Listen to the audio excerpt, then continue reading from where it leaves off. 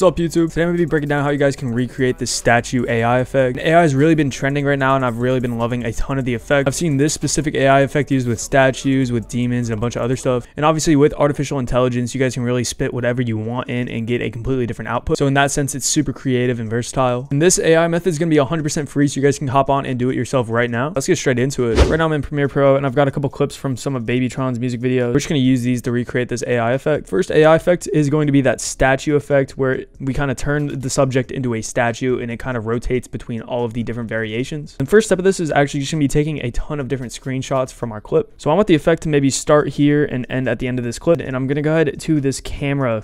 And what this camera is going to do is export the frame. So if we click on this, it will ask for the name. And what I like to do just to say organize is label these by frame number. So this would be frame number 1. The format, I like to do PNG, and then the path, this is completely up to you. I suggest just to keep yourself organized and make a folder dedicated to these AI renders. Then you'll just hit OK and export that. Then you go ahead to the second frame, hit that export frame again. And this time I'll name it 2 and hit OK again. And you'll just continue this process for as many frames as you want to create this effect for. Now, as you can see in my AI folder, I've got all of these different frames, and this is exactly what we want. Step 2, this is going to be going to deepai.org. And what they have here is this image editor API. Here, we're just going to go ahead to upload our image. So I'm going to go ahead and click number 1 and hit open. And then this is going to be where you enter the prompt. So you just want to spit in whatever you want the AI to do. And for me, I'm just going to go ahead and do make my subject a dark gray Greek statue.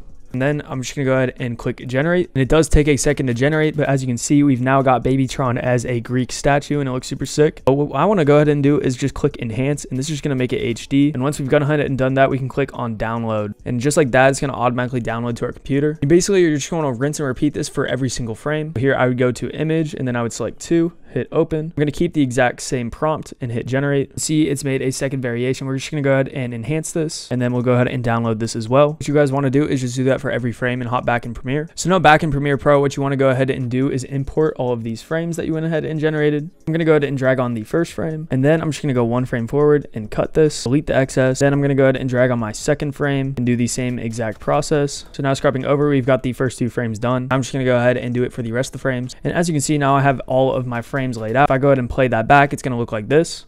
And it already looks pretty sick, but we're going to go ahead and add some extra sauce to this. First thing I'm going to go ahead and do is create a new adjustment layer. And down here, we can do new item. Then we can go to adjustment layer, hit OK. I'm just going to drag this on top of all of my AI frames. Next, I'm going to go to my effects and grab a transform. I'm going to drag this on my adjustment layer. Here, I'm going to go ahead and keyframe the position and the scale at the very beginning, then scrub to the very last frame. I'm going to go ahead and zoom it in and position it on Babytron's face. I'm also going to highlight these keyframes. I'm going to right click and then select Visor. And I'm also going to set the shutter angle to 360. Now playing that back, we've got the zoom in effect.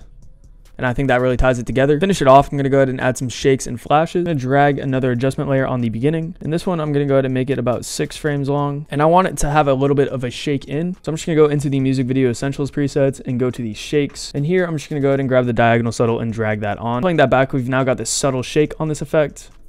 And I think it looks super sick. So now I'm just going to go ahead and position another adjustment layer over the back end. I'm going to go into the flashes, and I'm just going to throw on the basic flash and see what that looks like. That back, I think the flashes really ties out the transition. I'd say that's the finished AI effect right there. So I did want to go ahead and show you guys a second variation where you kind of switch the background instead of switching the subject. For this, we're going to do the same process as the first effect I showed you. Wherever we want this AI effect to happen, we're just going to go ahead and export the frames, name the first one 1, go frame forward, export the next one, name it 2. Now we're going to hop back on Deep AI. I'm going to go ahead and upload an image, and I'm just going to go ahead and select the first frame and open this up. Now I'm going to go ahead and switch up the prompt so that it affects the entire image. And for this prompt, I'm going to put ancient Greece, make everything stone. And obviously you guys can put whatever prompt you want and whatever style you're going for. And as you can see, it's completely transformed this frame into kind of like a Greece Colosseum. And I think it looks super sick. I'm going to go ahead and enhance this. And again, we're going to go ahead and download the HD version. And you guys just want to go ahead and rinse and repeat this with all of your frames. Now in Premiere Pro, I went ahead and imported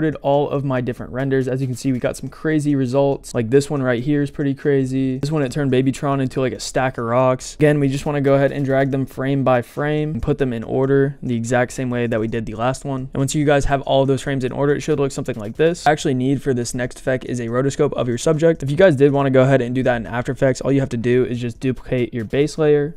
So now we've got our base clip right here. I'm going to right click, replace with After Effects composition, and then in After Effects you go ahead and rotoscope out your subject. It would end up looking something like this. I've got a rotoscope of Babytron right here, but you just want to put this rotoscope on top of all of these frames. Now if I play that back, we've got this super sick background flashing effect, and I think it looks super sick. So again, we're gonna go ahead and add some extra sauce to this. I'm actually just gonna go ahead and copy this adjustment layer and drag it on top of our next one. Gonna adjust it to the size and just move the keyframes back. Go ahead and adjust the keyframe where it zooms in so that's more on Babytron's face. And as you can see, we've got that same zoom in effect. I'm gonna go ahead and throw on another adjustment layer for a shake in the beginning. Going back to the essentials pack, I think this time I'm gonna go with the shake flash, and I think I'm gonna go with the subtle shake flash and throw that on. Now it's got that super sick shake flash into that AI effect, and I think it really just ties it together. Also, let me know down in the comment section below what you guys want to see next. I read all your guys' comments. If you guys do want to copy the essential presets, I'll have them linked in the description below. Thank you so much for the support. If you want to learn the 5 essential music video transitions you need in 2023, click right here. Thank you. YouTube wants you to check out this video down here. Follow me on Instagram, join the Discord. I will see you guys in the next one. Later.